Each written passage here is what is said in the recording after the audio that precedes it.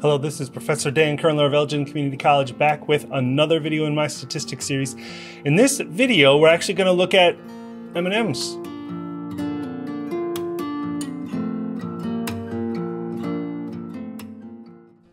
All right, today we are actually in my kitchen of all places because we are going to be counting M&Ms. Now, I just got to give fair warning here. I have one shot at this, so if the video ends up looking screwy, that's because I only had one take with lighting and only have so much time in the day to get all this set up. But the idea is we want to count the actual ratio of the different colors and then compare that to what we would expect if the proportion is the same as what the company expects. So the only way to do this is to open up this bag, dump them all out, and start counting the colors. All right, here we go.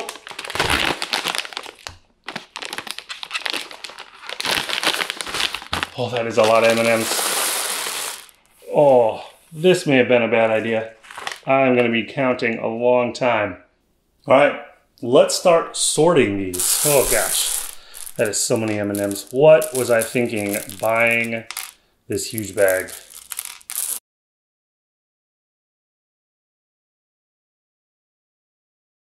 Oh, they smell so good. I want to eat them, but I can't eat them until I've counted them. To me, it's looking very suspiciously like an equal amount of each one. I'm going to call that 49 with those two halves. Okay, 49. 53. See, it's interesting. They're like almost all about the same. 57. 60. This is crazy. We keep like increasing. Was I like doing something subliminal where I started with the smallest ones and kind of glanced at them and like worked my way up? The heck? That's weird. No Rain Man, that's for sure. Okay, that is odd that each one had more than the previous one. But there you have it. There are the counts. All right, so now we need to get to the computer and compare these versus the proportions that we were given. Now, I think what I want to do is I want to actually compare these. What if we assume they were all the same? They should have been all the same. Let's compare those as well. The best part is now that I have the counts, I can eat some. All right, let's get to the computer.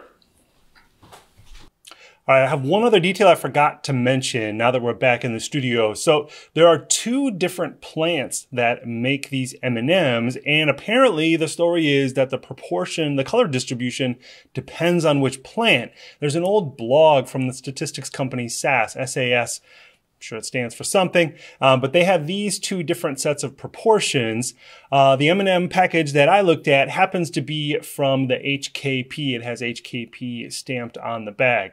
So what we're going to do is we're going to test, do our proportions, do our counts meet what we would expect if the proportions are according to that distribution.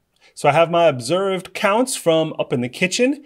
For the expected, what we're going to do is take the total, I believe it's 346, and then multiply by that expected percentage from the previous 2017 numbers. So for the red, it's 346 times 1/8. That's 43.25. For the orange, it's times a quarter. And then I think the only other one that was a quarter was blue. The other ones were all 1/8. So now we have observed counts for each one, the actual counts in the M&M bag, and then what we would expect if they followed those 2017 numbers. All right, you know the drill. If we're going to test this, we need a test statistic. So we're going to do another chi-squared. It's an observed versus expected.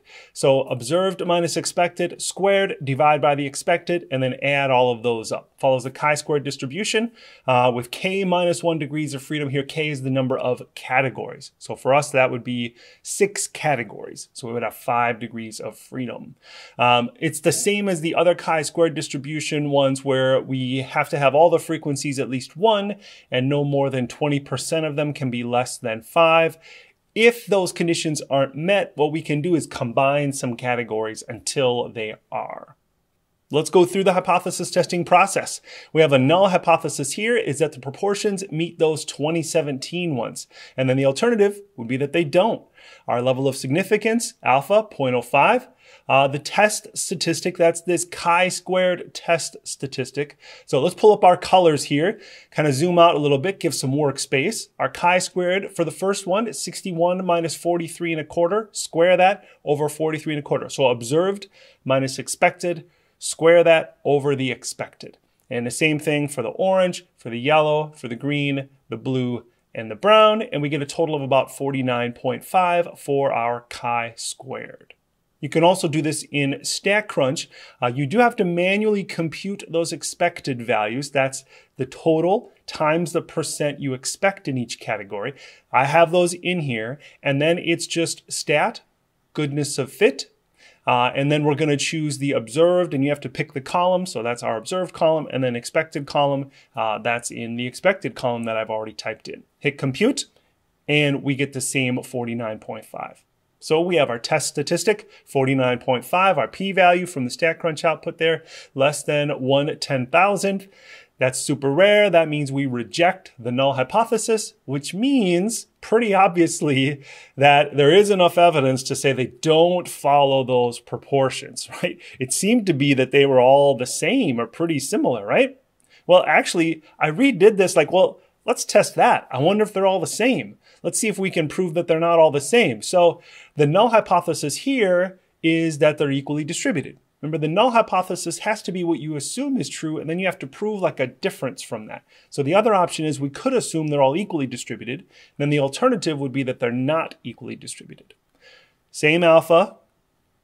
The test statistic is still that chi-squared. In StatCrunch, I don't know if you noticed it, if we go options edit from our previous results, there was another option as we could say they're all in equal proportion. So they're all evenly distributed between the different categories.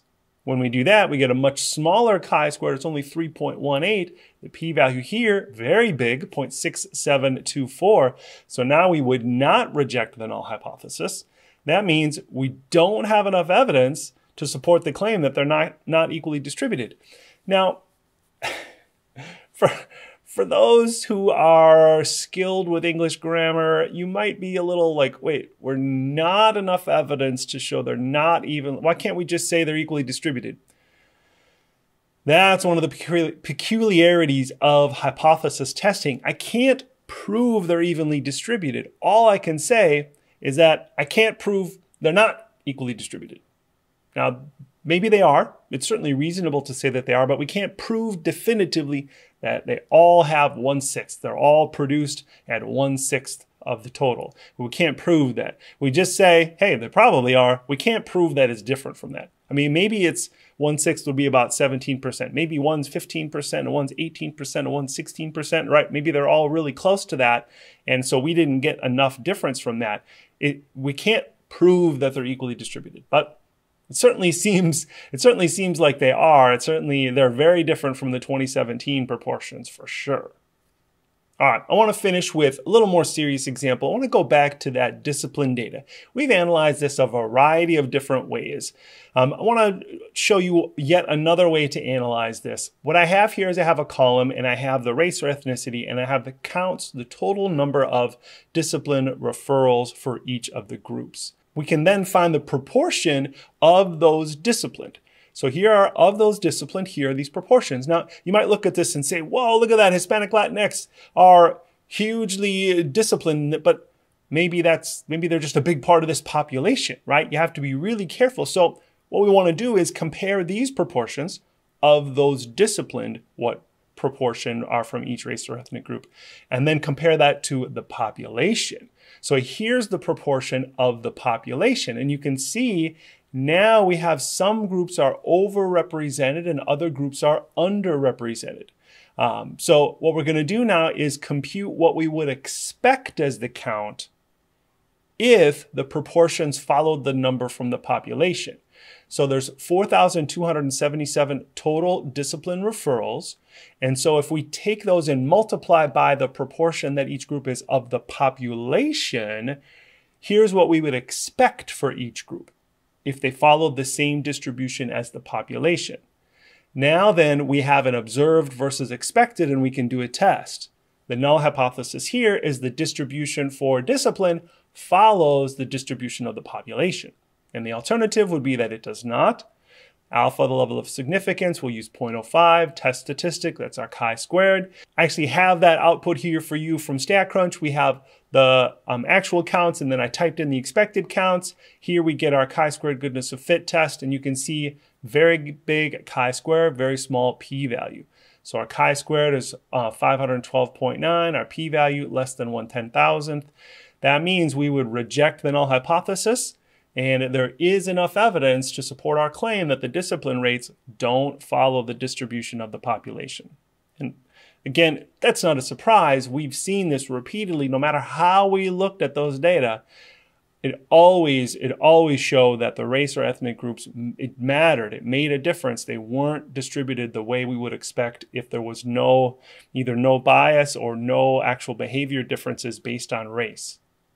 All right, that is it for this video on the chi-squared goodness of fit test. I hope it helped you understand it. If you're interested in seeing more, you can subscribe, hit the bell to get notified. As always, thank you to the Elgin Community College Board of Trustees for supporting me by approving my sabbatical for the spring 2021 semester. Thank you so much for watching, and I will see you in the next one.